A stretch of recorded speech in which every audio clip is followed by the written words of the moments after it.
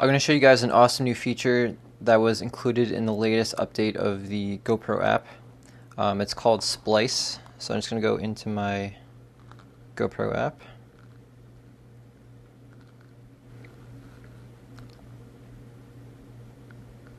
Alright, and then go into my clips.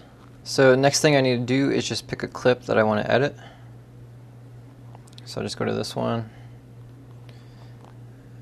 And then there's this tool right here, this little scissor. So I'll just click on that. And basically I can take 5 seconds, I can take 15 seconds, or I can take 30 seconds.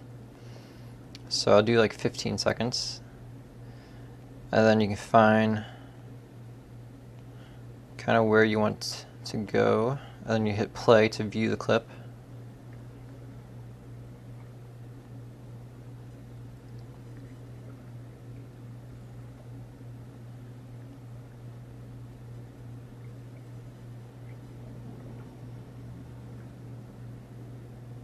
Okay, so I'm going to go with that, and then I'll just hit next. So I can send this to Facebook, YouTube, Instagram, or I can actually just save it directly to my phone, which I'm going to do. It'll take like 15, 20 seconds.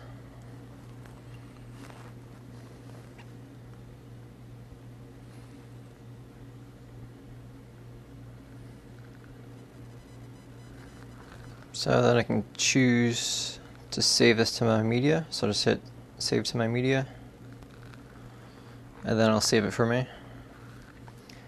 And it says this clip was saved to my media. Got it. And hit done. And then I can go back out, and then I'll just go to my camera. And it's my first one right there. So here's the clip. It's saved to my phone in the highest quality possible. So finally GoPro added this feature, which is just awesome. I'm glad they did, and it just makes uploading your footage to social media so easy.